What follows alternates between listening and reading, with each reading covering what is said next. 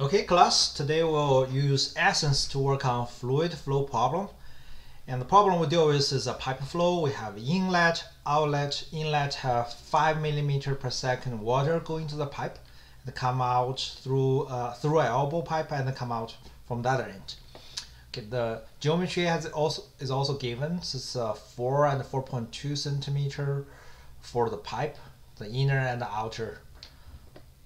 We have elbow with radius is 5 centimeter. And with all this information, we'll go into workbench. Here we'll create a project. It's a fluid flow. So the fluid flow is, we can use Fluent or CFX. So today we'll use CFX to generate a flow, work on this project. So geometry, double click, and where we'll use space claim to create the geometry.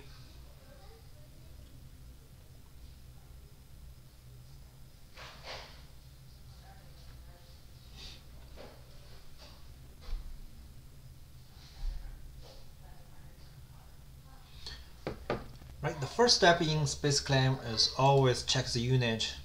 Make sure that is consistent with the geometry we want to calculate. So we'll use centimeter, and we'll use 1 centimeter for minor grid spacing. Click OK. Right click on select. Right click and select new sketch plane, XY plane. Click and then go to plane view, where we'll draw the center line with a pipe, and after that we'll sketch the cross section area. So to do that, we'll click on line, start from origin, go all the way to 10 centimeter. I will zoom in a little bit, and then I will use control middle roller to move it around. And then now notice that we're still under the line sketching mode, and then we will click Cartesian dimension to help us locate the other pipeline. Start from this end, we'll go up to 10 meter. Okay, here's the place where we started the other pipeline. Click on it and go to the right 10 centimeter. Okay, now we have two pipelines. Between them is an elbow, is a half circle. So to draw that part, we will use 3-point arc. Start from one end and the other end, and we'll use 5 centimeter or 180 degree. Okay, that's what we want. Escape. Now we have this. We have the center of the pipe, and then we will create a cross area. Click on mode and to roll over, and then where we'll draw the cross section on YZ plane. So here we'll draw cross section sketch mode again, and then see you move around, you will see that different plane will be selected. So you can click X, which will go to YZ plane, and then use plane view. Now we can draw the cross section. So we'll use circle, start from center, use 4 centimeter diameter, one more, center here, 4.2, escape. Okay, so now we have this cross section where we pull up to a pipe. So now we have two surfaces. The middle surface is not what we want, so we want to use an annular surface. So I will zoom in to select this. So select the annular surface. You have to zoom in to select it. All right, and then we zoom out and roll around in the middle roller. Okay, so now the annular surface have been selected. We'll pull out along the center line we have generated. To do that, we'll use this function. It's called sweep. So control select, control select, control select. So we'll sweep through the line we selected all the way up. So select up to, click on it, up to the other end. Now we have this solid pipe. Okay, this is solid part. But for the fluid is inside the pipe. To generate the fluid volume, what we need is, well, switch back to select. We'll need is prepare tap volume extraction.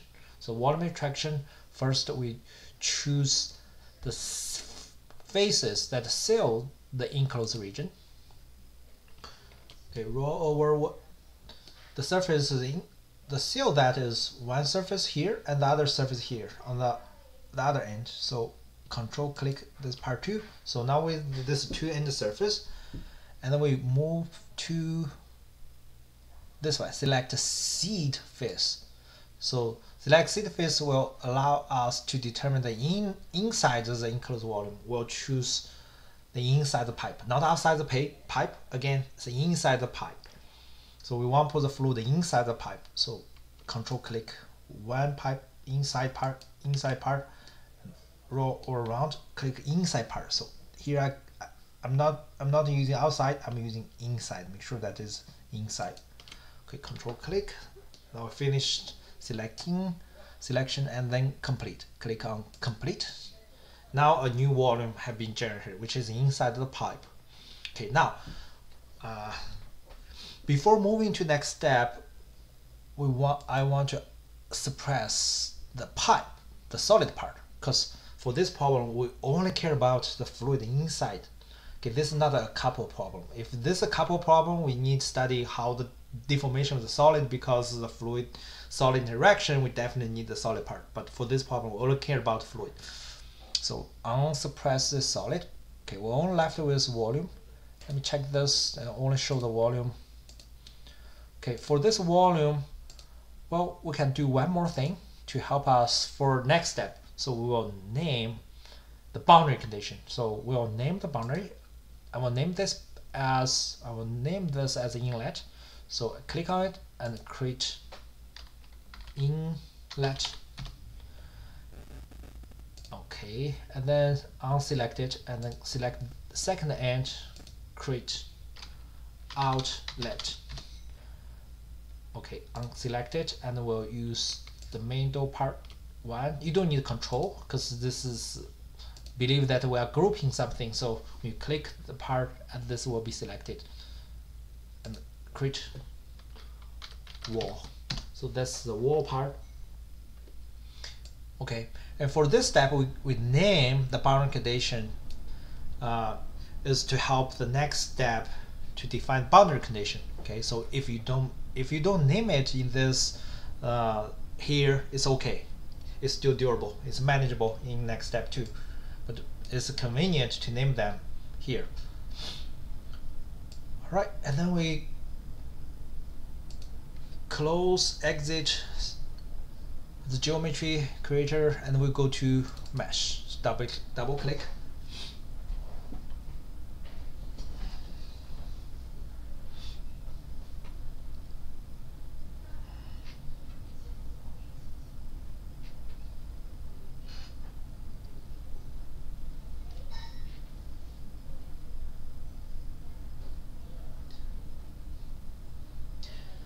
Now we are in the mesh, so let's wait for them to load the geometry.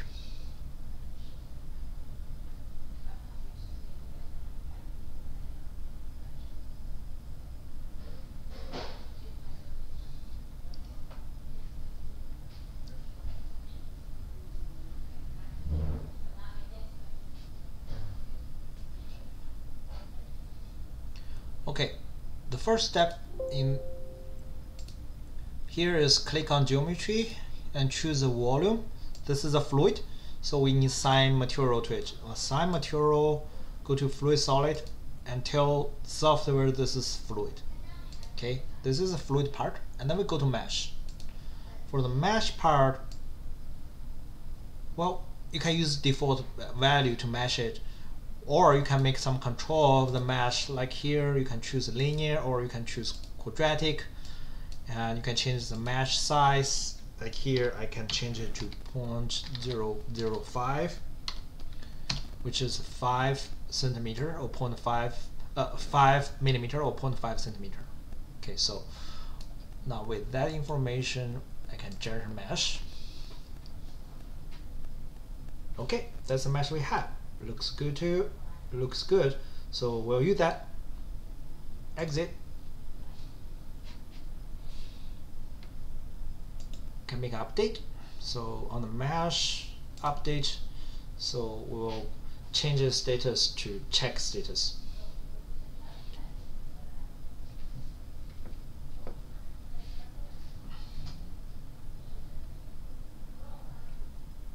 Take some time to let the system know that mesh has been completed.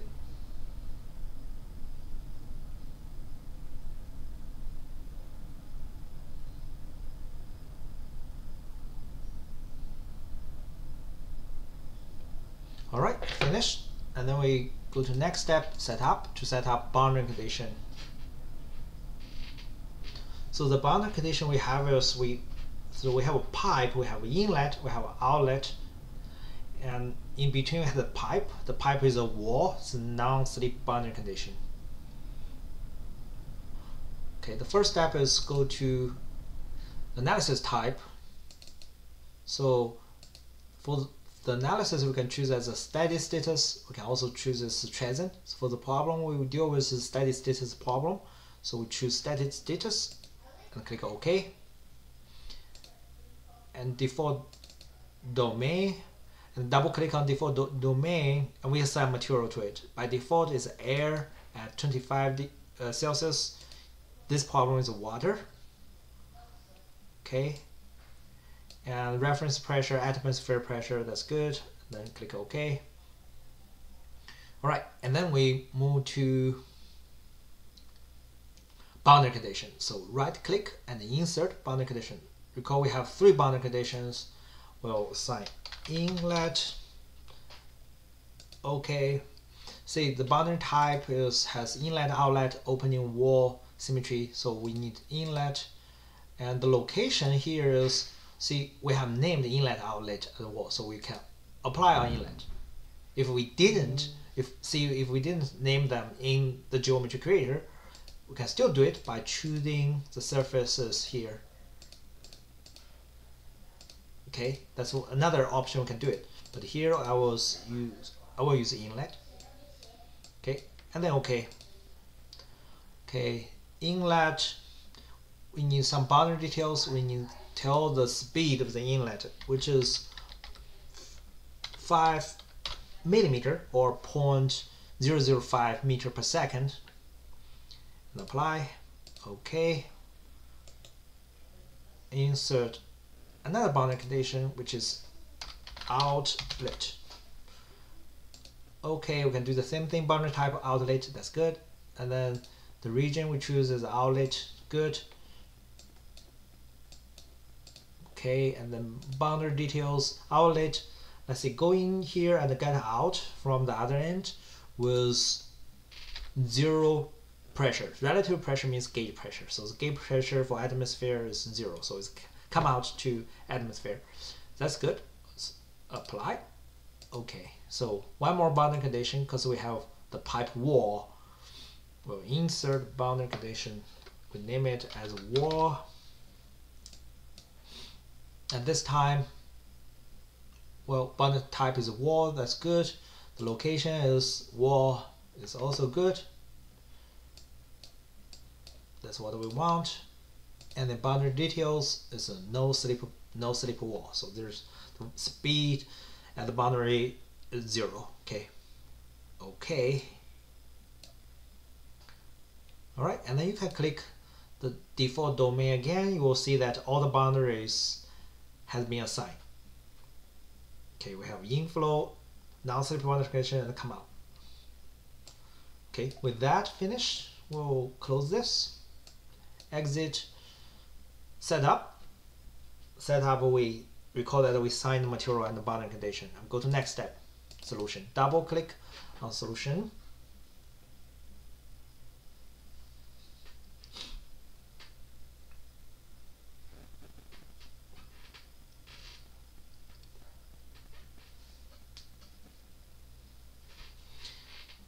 Okay, and then start run.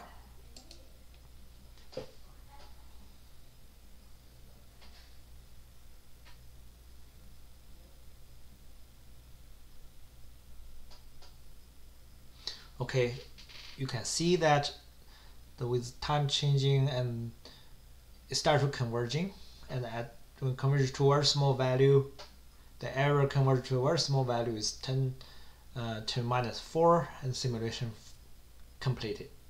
So the fluid flow has been completed, and you see that all the details of the calculation. Well, with this accomplished, we will exit from the solver. And the last step is check the result. Okay, so we go to the result, double click, where we can look at the velocity, pressure,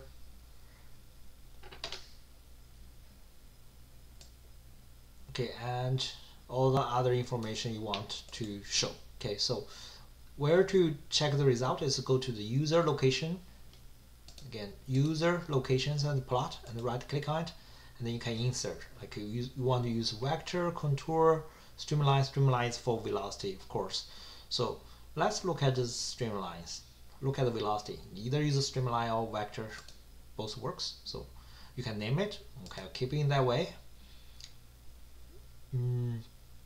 Now where's the 3D streamliner type? Yes, good. Domain. Well, all domain is, yeah, I want to show it in all domain. Start from inlet, okay, and then point, number of points. You can change the number. Okay, apply, see whether it works good or not.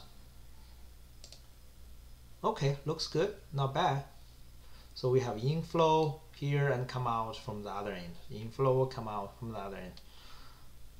Oh, okay, looks good.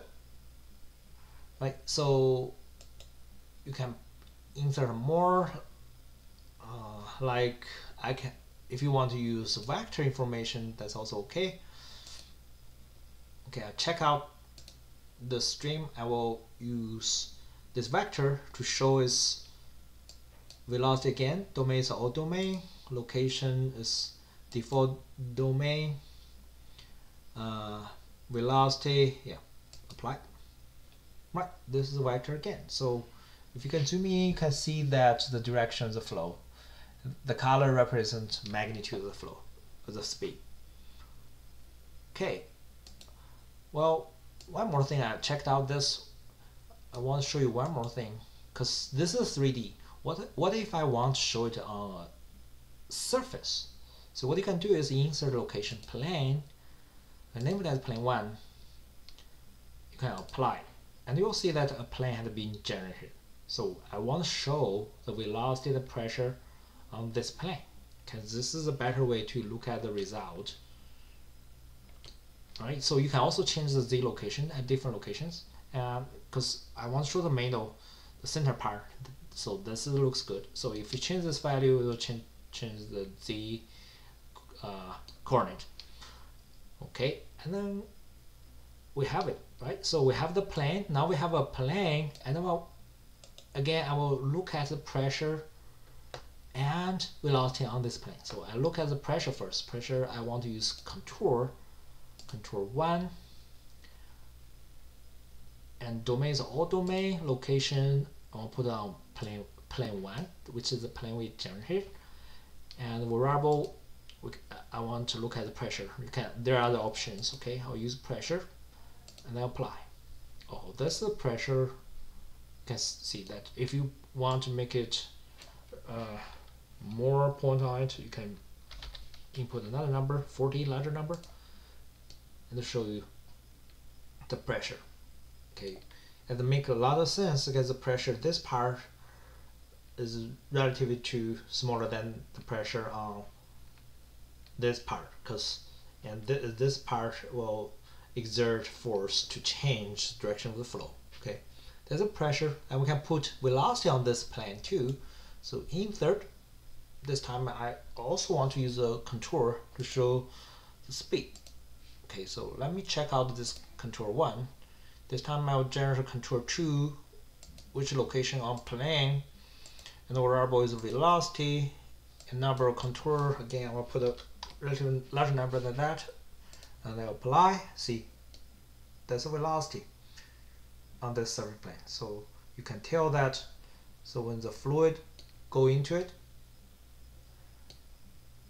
and at the beginning Well, at the beginning, it's a uniform flow, and if you look at the boundary, there's a boundary layer. That the velocity on the boundary is 0 and gradually increase and then become uniform again. But when it's come to the elbow part, and the velocity changed again. So at this part have a larger velocity, outside has lower velocity, and then come up. All right, so that's a very nice result. That's all we have for today, and we'll see you next time.